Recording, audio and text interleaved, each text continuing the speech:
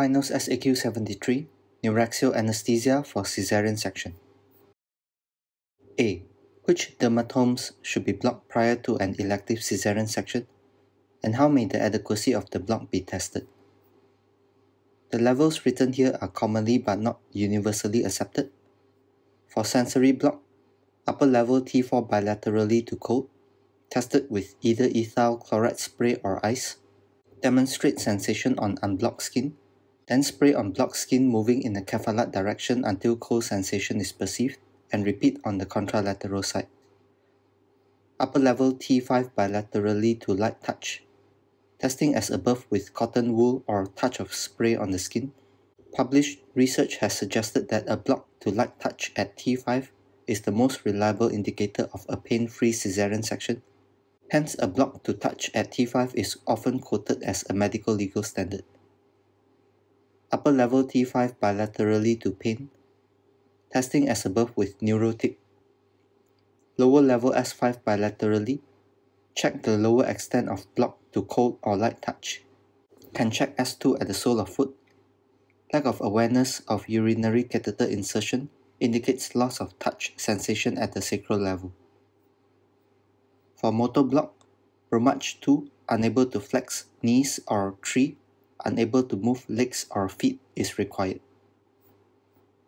B. How might an initially inadequate block be improved sufficiently to allow surgery to proceed? Positioning. Flex hips to flatten the lumbar lordosis. Caution head down tilt or lateral tilt if the block is inadequate on one side. Remember the need to avoid aortocaval compression.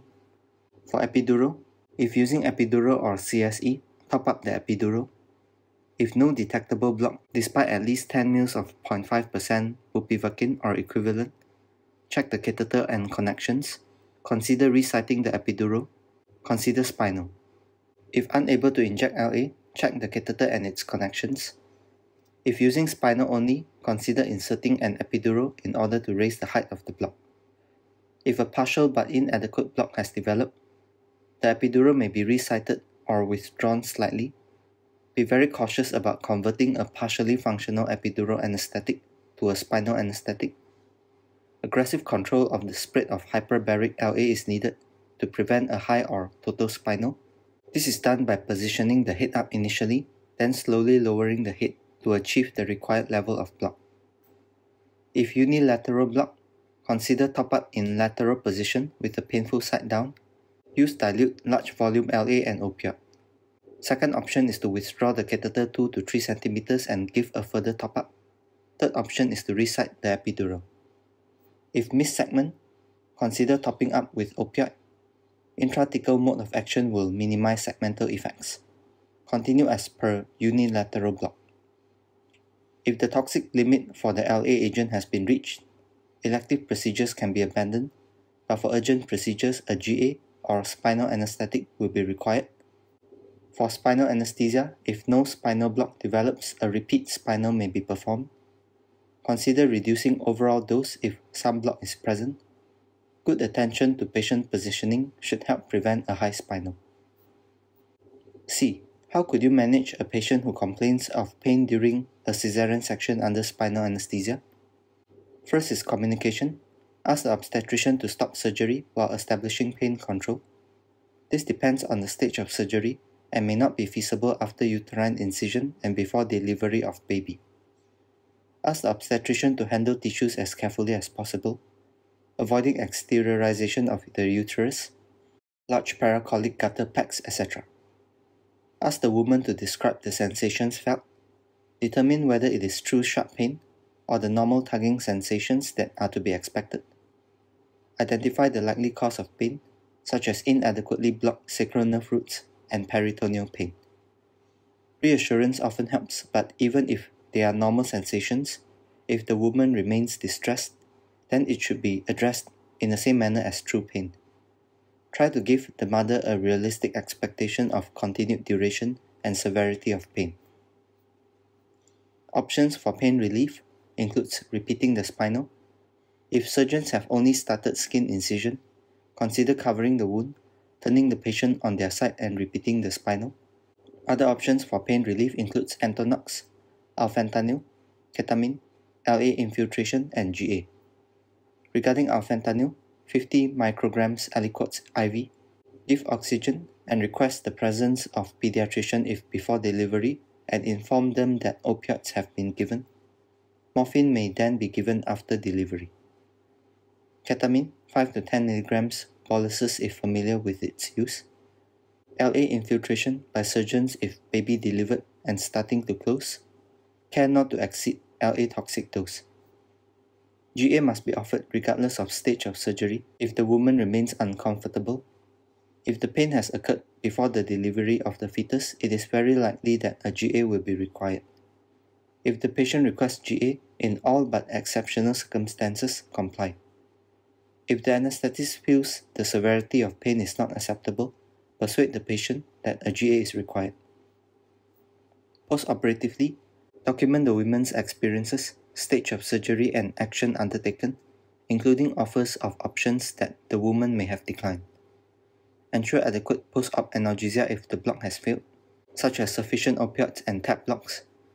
Debrief the woman post-operatively once pain is controlled, after returning to ward, and consultant involvement if necessary.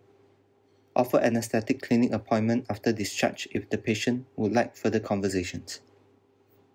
Comment: 45.7% pass rate. Most candidates knew the dermatome levels and how to test the level of the block. However, Section B was less well answered. Anesthesia to light touch is more reliable at predicting the adequacy of block than loss of cold sensation. Document the level of block obtained and the adequacy of perioperative analgesia. Some candidates did not read the question carefully enough or appreciated that they were required to improve the block itself rather than provide supplementary analgesia.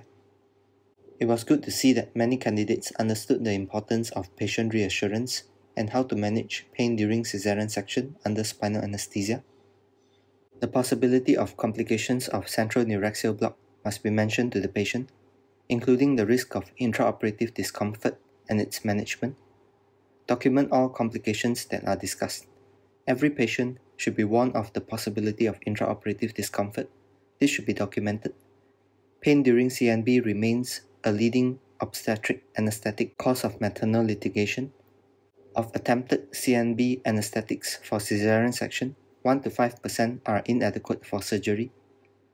The majority should be identified before the operation starts. Additional Q&A. September 2016 FRCA. The answer for question A is similar to answers as in A. Question B. Describe the actions you would take if your spinal block proves inadequate on testing prior to starting surgery for an elective Category 4 Cesarean section.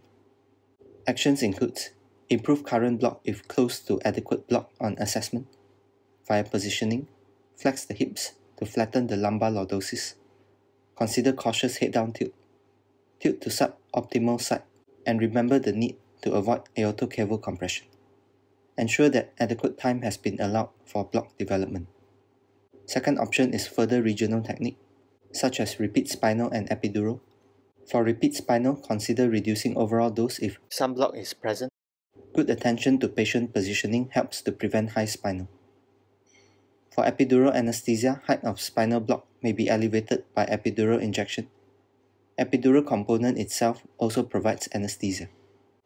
Third option is general anesthesia if the patient does not want to consider further regional technique and there are no compelling contraindications to GA. C.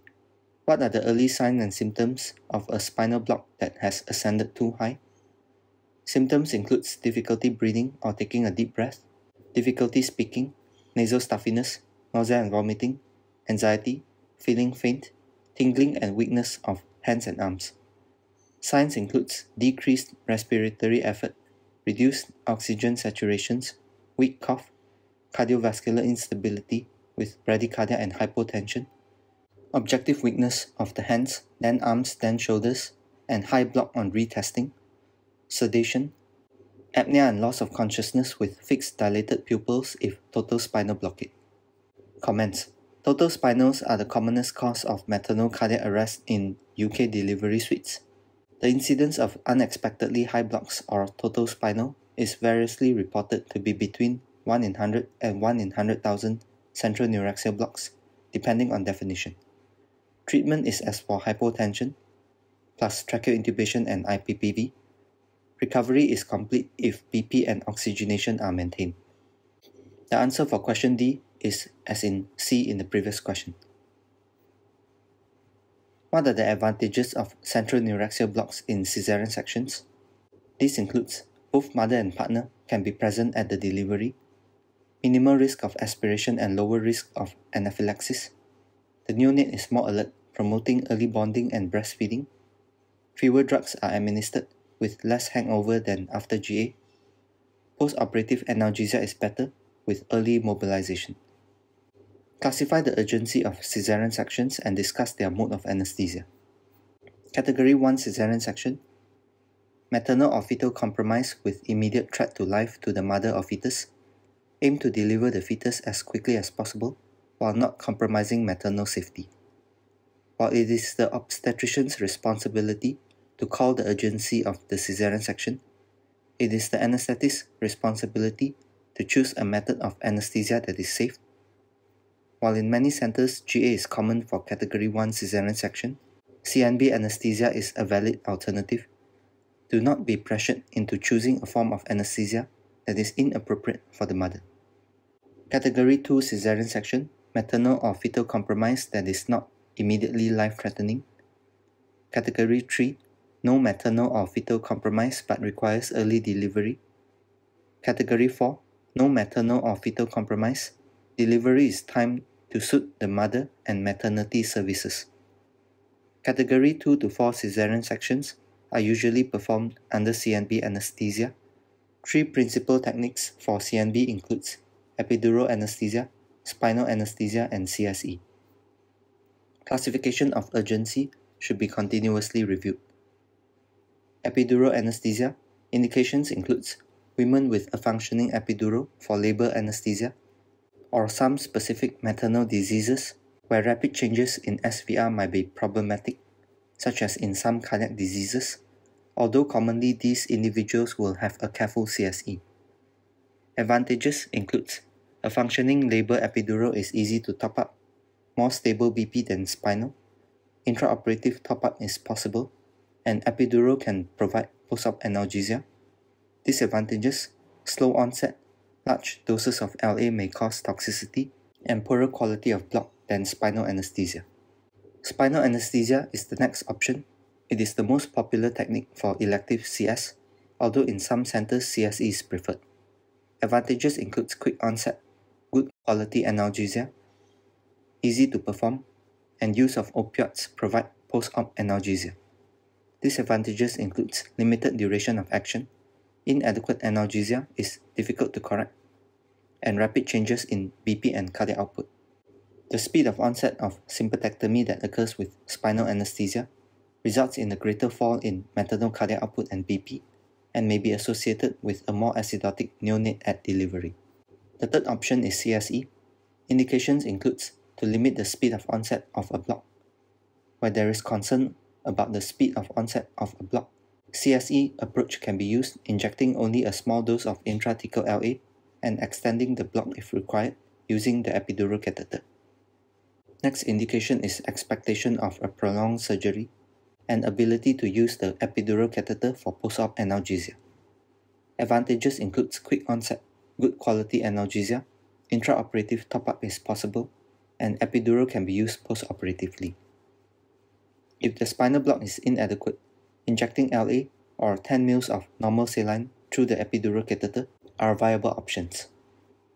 Normal saline works by compressing the dural sac, causing cephalad spread of the intrathecal LA. Disadvantages of CSE includes rapid changes in BP and cardiac output, technically more difficult, higher failure rate of the spinal, especially if needle-through-needle technique is used, untested epidural catheter. Epidural catheter may be inadvertently intrathecal. Be prepared to deal with the consequences of an intrathecal injection. There is risk of damaging the epidural catheter with the spinal needle if the two-injection technique is used.